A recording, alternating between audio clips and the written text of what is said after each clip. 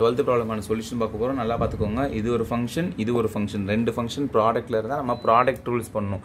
So நமக்கு integration product rule கோஷன் ரூல்லாம் கிடையாது, differentiation மாதிரி. ஸோ இருக்கிறது ஒரே ரூல், இன்டெகிரேஷன் பை பார்ட்ஸ். அதுக்கு ஃபார்முலா என்னது? Integration UdV is equal to UV minus integration VdU.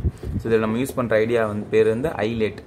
I inverse, L na log, A na algebraic, T na trigonometry, E na exponential. ஓகேவா? So இப்போ இதில் trigonometry. So பின்னாடி தான் வருது. ஆனால் அதுக்கு முன்னாடி algebraic term x ஸ்கொயர்னா algebraic term அது வந்துடுது. எது ஃபஸ்ட்டு வருதோ அதை யூன்னு எடுத்துக்கோங்க.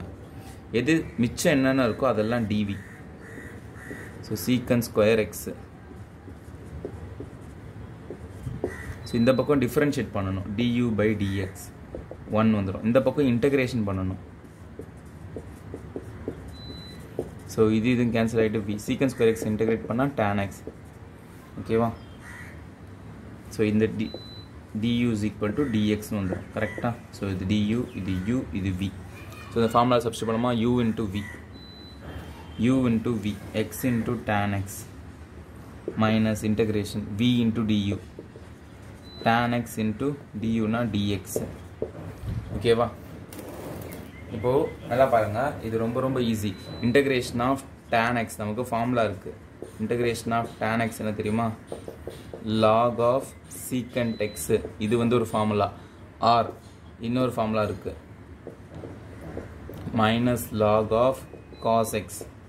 ரெண்டுமே ஒன்று தான். இங்கே பாருங்கள், இந்த காஸ் மைனஸ் இப்படி தரனா காஸ் எக்ஸ் -1 பவர் வந்துடும், -1.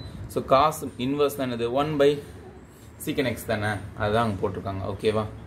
ஸோ இந்த ஃபார்முலா இல்லை இந்த ஃபார்முலா, ரெண்டு ஃபார்முலா ஒன்று தான். இங்கே பாருங்களேன், லாக் ப்ராப்பர்ட்டி படி இந்த மைனஸ் மேலே தருங்க. Lock of cos X the whole inverse. Inverse X inverse தான் என்ன அர்த்தம்? 1 by x. So cos X the whole இன்வர்ஸ்னா 1 by cos x. 1 by cos x தான் என்னது? சீக்கன் எக்ஸ் தான் வந்துருச்சு. பார்த்தீங்கன்னா ரெண்டுமே ஒன்று தான். So integration of tan x என்னது? நீங்கள் இந்த ஃபார்முலா யூஸ் பண்ணலாம், இல்லை இந்த ஃபார்முலா யூஸ் பண்ணலாம், எது வேணால் யூஸ் பண்ணலாம். ஓகே, நம்ம இங்கே மைனஸ் இருக்குது, அதனால் இந்த மைனஸ் இந்த ஃபார்முலா யூஸ் பண்ணி மைனஸ் ஆஃப் மைனஸும் plus ஆக்கிடலாம். So plus lock of cos X plus C. அவ்வளோதான். எப்பயுமே லாக் போட்டால் மாடுலஸ் போட்டு பழகுங்க, அப்போ தான் ஆன்சர் பர்ஃபெக்டாக இருக்கும். ப்ராக்கெட் போடலாம், தப்பு கிடையாது, பட் மாடுலஸ் போட்டு எனக்கு பர்ஃபெக்டாக இருக்கும் ஆன்சர். ஸோ அவ்வளோதான். 12th சம் முடிஞ்சது. பார்த்தீங்களா? இவ்வளோ தான் 12th சம். 4 லைன் கூட வரல. Okay, next video 13th some பார்ப்போம்.